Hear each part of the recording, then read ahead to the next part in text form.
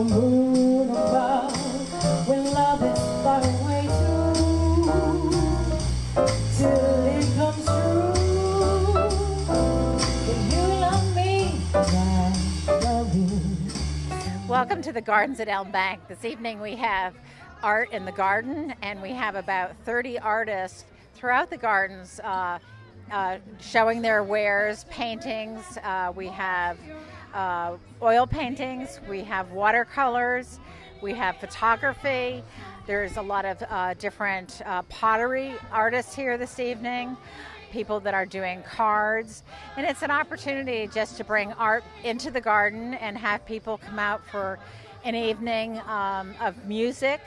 We're happy this year that we have a food truck that people are really excited about, as well as we're selling beer and wine, and just a wonderful evening to bring people out into the gardens at Elm Bank. Looking back on when I was a little black bear, then my only worry was the presence would be my soul. Even though we sometimes would not get a thing, we were happy with them trying to take a break, sneaking out the back to hang out with us for the night. We collect leaves from our gardens, and we hand cast them in a concrete and hypertufa mix. So there's concrete, a little bit of peat moss, and some vermiculite, and then we hand paint them and seal them. So they are a beautiful addition to the garden. You can use these as downspouts or bird baths, or just as a garden art piece.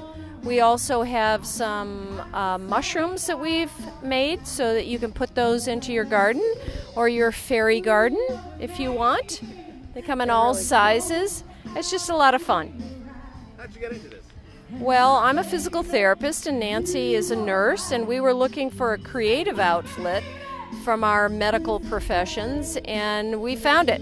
We actually bought our own concrete mixer, and we get a little help getting the bags of concrete, but we mix it on Saturday and then collect our leaves and make our casts, leave them for a few days, and then do the painting.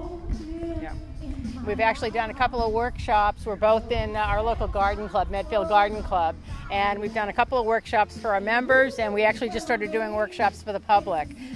We did one over at Tangerini Farm earlier this spring, and we had a lot of fun. So it's just a really nice departure from at least what she and I do most days of the week, and it's been a lot of fun to do.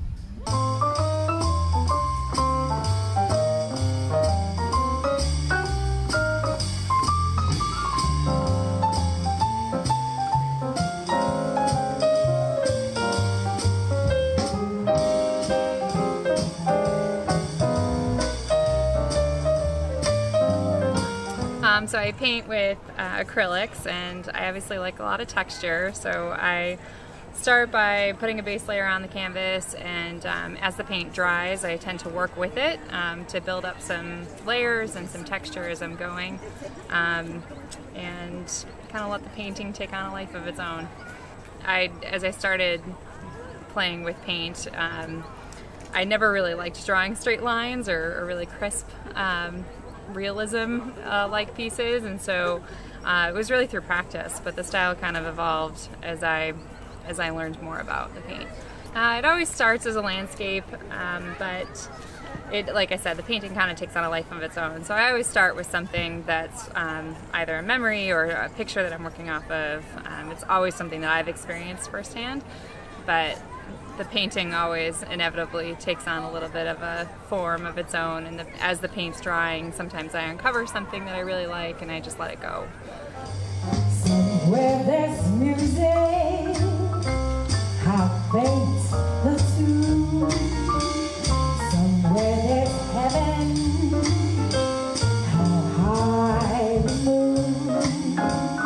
There is no moon above when love is far away too, till it comes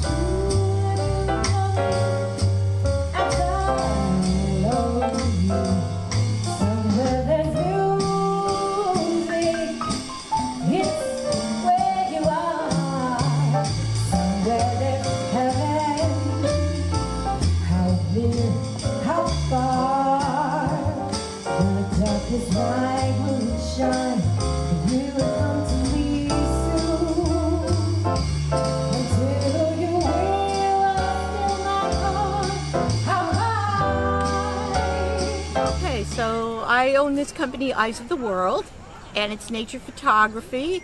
Most of it's local. We do a lot of birds, wildlife, flowers, landscapes, and abstracts. So right here, there's a local guy in Framingham. He makes these wood boards, and he prints them on the canvas, and they're really, really lightweight, one nail. It's really cool. Well, I retired from my other job, and I was supposed to go on a long trip, and I hurt my knee, and I couldn't go anywhere. And all I could do all day was look out the window and play with my camera. So that is really how I got into it.